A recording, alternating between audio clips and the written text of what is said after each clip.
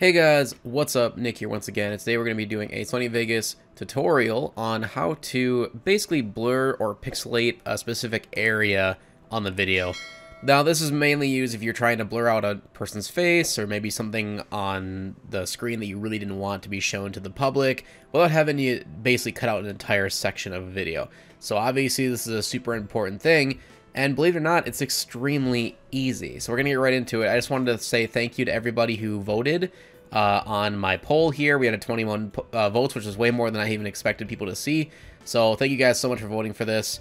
My next tutorial I'm going to try to do on transitions, and then I guess in the future from that I might hold some more polls.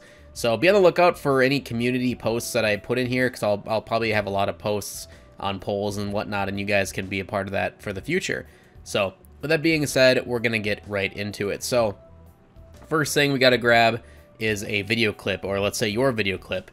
And let's say you got everything edited down to the way you want, and now you're just left with that one section that you want to pixelate.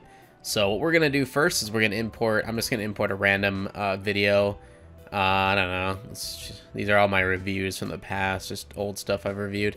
Let's do this one, this Corsair unboxing. So once you got that imported, you're going to click and drag it down in your timeline, like so. And then we're going to find the spot, let's say right here is where we want to pixelate the video. To make it easier on ourselves, we're going to hit the S as in Sally key on your keyboard. We're going to split the clip right where you want to start. And we're going to go to where you want it to end. So let's say, I don't know, right here, right? And we're going to do the same thing, S as in Sally on the keyboard, and we're going to split that clip.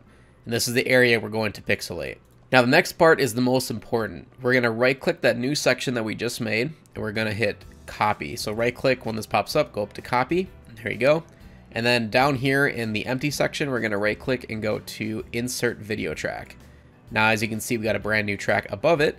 And what we're going to do is we're going to right click and we're going to paste.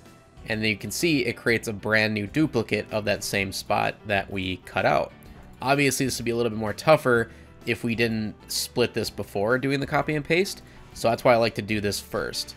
Next, what we're going to do is delete this extra audio track. So as you can see, we got one here and then one here. We don't need two. So we're going to just straight up delete this entire track, this audio track. So we're going to right click on it, delete track. There we go. And as you can see, now we just have the two clips above each other. Now, if we just were to play it, you're not going to notice anything different. Windows 10, Windows 8 or 7, internet connection, it literally is the exact same. I'm actually going to mute the sound just so I'm not being talked over, but it literally doesn't change anything as of right now. So next thing we're going to do is we're going to select the top part, the one that's obviously not underneath, so the very top one that we just copied and pasted. And we're going to go to the event pan/crop window, click on that, and I'm just going to resize this so it's a little bit easier to see. Alright, and once you get that open, it's going to look like this. And the next part, we're going to go down to mask, and you're going to make sure that this is checked. If it's not checked, this is not going to work. You can use your mouse scroll wheel in order to zoom in and out here. And we're going to go over to the tools here. We're going to click on the anchor creation tool. And this essentially is where we're going to draw what we're going to blur out. So let's say I wanted to blur out just this one part, the package and contents area.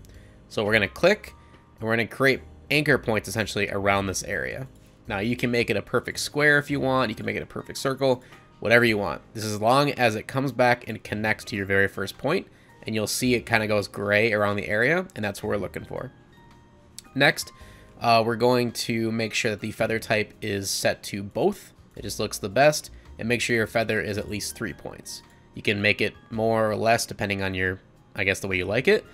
And now the next thing is, now as you can see, at this point in the video is where it created my first anchor point. Now what I'm going to do, I'm just going to delete the original because there's no mask or anything. I'm just going to right click and delete that anchor point.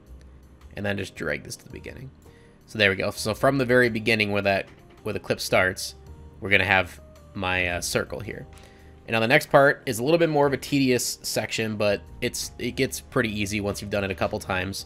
We're going to scroll through, not necessarily frame by frame, but once you start seeing stuff that you let's say this area here that I want to blur out, all of a sudden starts ending up outside of the circle.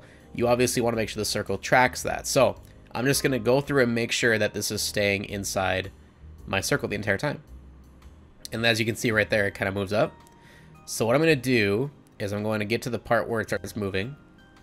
So right there, we're going to select the arrow or the selection tool here, normal edit tool. And then we're going to start dragging this to cover the right area. And we're going to move our frame.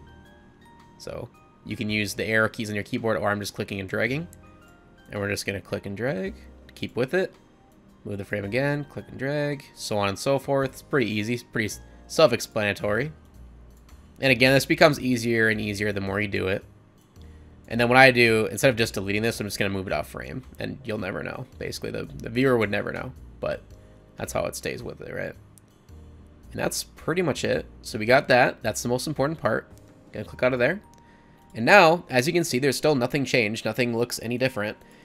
Next thing we're going to do is go up to Video Effects, or the Video Effects tab, and we're going to select basically what you would want to do. Do you want to pixelate? Do you want to blur? defocus, whatever. I usually pixelate. I just think it looks the best. So I'm going to go to pixelate, which is what it's actually called anyway. And we're just going to do the default one. We're going to click and drag it down onto that top layer. Make sure it's the top, not the bottom. And you'll notice once we start moving these dials here, just keep an eye up here, all right? We'll start moving the horizontal. And we'll start moving the vertical. If you go too far, you'll see it's too blurry and it shows the underneath scene if you must. But there we go. Look at that. So I moved them pretty much almost to the end, but not too far. Again, if you go too far, it's going to show through. And you can just click out of there.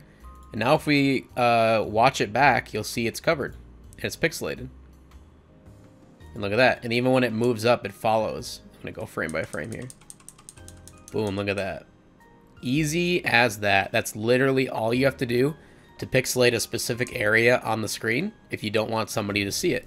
I've used this technique for years on certain things, like especially when I'm doing phone reviews. I get text messages while recording, and instead of going back and re-recording that entire section, I just pixelate it in the aftermath so that, you know, you guys don't see it. You don't text me or my friends or whatever, and I don't have to delete an entire section of my video.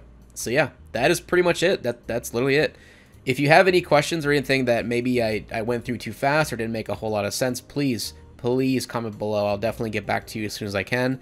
If you have any suggestions for future tutorials you'd like me to do for Sony Vegas, I love hearing feedback and hearing new ideas. So please let me know in the comment section below. Leave a like to show your support. As always, it does help a lot, guys. And subscribe if you haven't already so you don't miss the next one, and turn on that notification bell. And we'll see you guys in the next one. Peace.